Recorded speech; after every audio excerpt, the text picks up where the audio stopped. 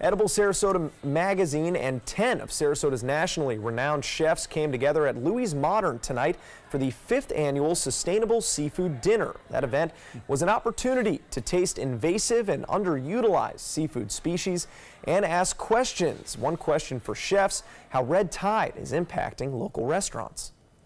The red tide's not really affecting the restaurants right now, except for the visitors that are coming.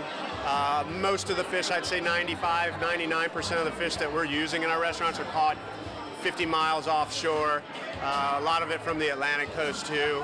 And most of the shallow water fishing, which is really where the effects are, we're not touching that.